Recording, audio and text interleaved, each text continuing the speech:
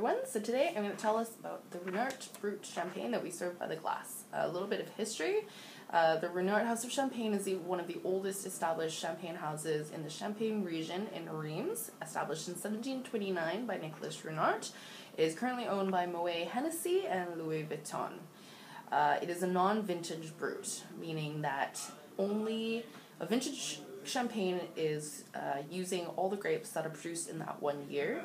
Non-vintage means that it's a conglomeration of grapes brewed from grown in different years. And brut means that it is less than 12.8 grams of residual sugars, resulting in a much drier champagne. This champagne is also aged for 1.5 years before being released and undergoes full malolactic fermentation.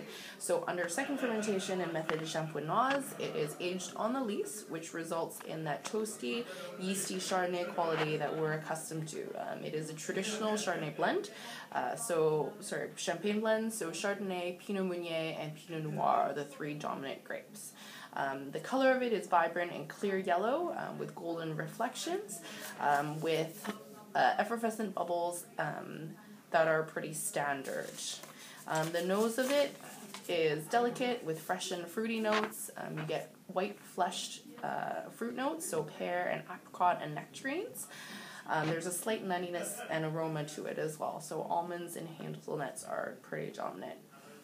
The malolactic fermentation, as mentioned before, produces a rounder Chardonnay quality that we're used to, which gives it sort of a brioche, toasty, buttery note, which is very characteristic of the expression of Chardonnay.